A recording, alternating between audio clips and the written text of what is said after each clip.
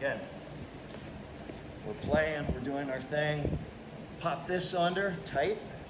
Jump up to knee on belly, feed this through. I start going for the cross choke, but he's defending. So I'm gonna pull this across and drop. Look at my weight. I'm heavy. I can just finish without anything. He's holding all my weight now that I'm floating on that tricep. Elbow to the sky or towards the hip. Super tight choke.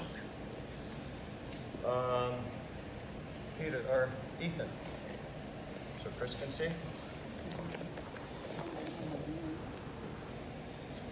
Good pressures, pull this out, you're fighting.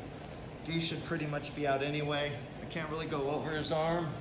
Pull up, start to feed it, pull it tight.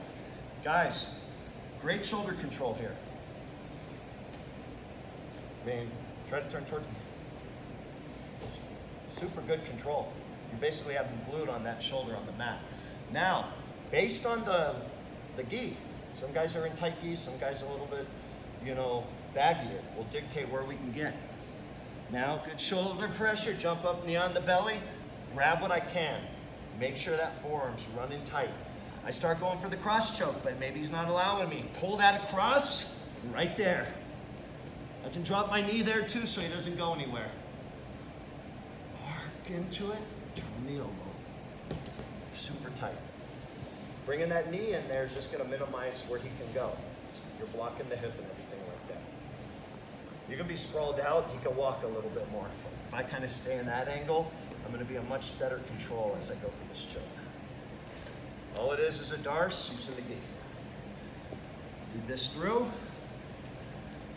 Sometimes if I can't get it, I'll pop the shoulder up, pull it tighter. Boom, we're playing. Jump up, feed it through tight.